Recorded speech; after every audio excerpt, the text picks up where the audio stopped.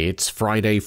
You know I'm giving news on Friday. I'm your host, Andrew, and this is Crypto Espresso, your teeny tiny daily shot of caffeinated crypto headlines. And I'm wasting no time. Let's just dig in. First up, Coinbase's recent newsletter has irked crypto Twitter. The newsletter, which was published on May 10th, highlighted the meteoric rise of Pepe, a token based on the popular Pepe the Frog meme. Pepe has seen a humongous rise in value in recent weeks, surging from a few $100,000 in market cap in April to a peak of more than $1.5 billion on May 5th, with half of its value disappearing in less than a week. But that loss of value didn't upset the Pepe community, rather they were upset at how the Pepe the Frog meme was depicted in the newsletter. The community claims that Coinbase mischaracterized the Pepe the Frog meme as a tool of racists. Coinbase has since apologized for its coverage of Pepe, saying it screwed up. The exchange has also said that it will be more careful in the future about how it covers meme coins. A New Jersey judge has decided that BlockFi's custodial wallet users are entitled to receive back nearly $300 million worth of assets that were frozen after the crypto lender filed for bankruptcy back in April of 2023. The judge ruled that the assets in the wallets were not part of BlockFi's estate but belonged to the clients who deposited them. This is a relief for thousands of BlockFi customers who were unable to access their funds since the bankruptcy announcement. BlockFi, which offered high-interest loans and savings accounts using cryptocurrencies, collapsed after a series of regulatory actions and market volatility. The company faced lawsuits from creditors and investors, as well as investigations from several state regulators. The judge's ruling allows BlockFi's trustee to begin the process of returning the assets to the custodial wallet users, who will have to verify their identities and provide proof of ownership. The trustee said that the process could take several weeks depending on the volume and complexity of the claims. The ruling does not affect other BlockFi products or services, which remain subject to ongoing litigation.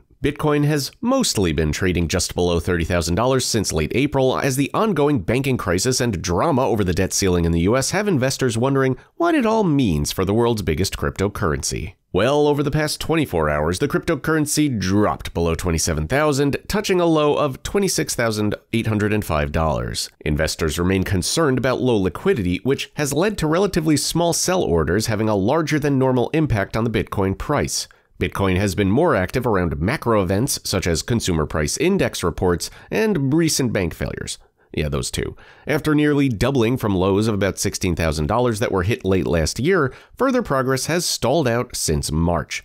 Do something, Bitcoin. Come on, just do something. The U.S. Chamber of Commerce has expressed its support for Coinbase in its legal battle with the SEC over its proposed lending product. The chamber filed an amicus brief in which it criticized the SEC for its lack of clarity and consistency in regulating digital assets. In the brief, the chamber argues that the SEC is harming the economy and innovation by creating uncertainty and confusion for investors and businesses. The chamber also argues that the SEC's actions could have far-reaching implications for the broader crypto industry and that the agency's regulatory overreach could stifle innovation and growth in the sector. Additionally, they suggest that the SEC's approach to regulation may be overly burdensome and could hinder legitimate businesses from operating in the space. While the outcome of this case remains uncertain, the chamber's support for Coinbase is likely to be seen as a positive development for the cryptocurrency industry as a whole, and might actually help shape future regulatory decisions in the sector. And finally, according to a report by Hunk-Young, which is a South Korean news outlet,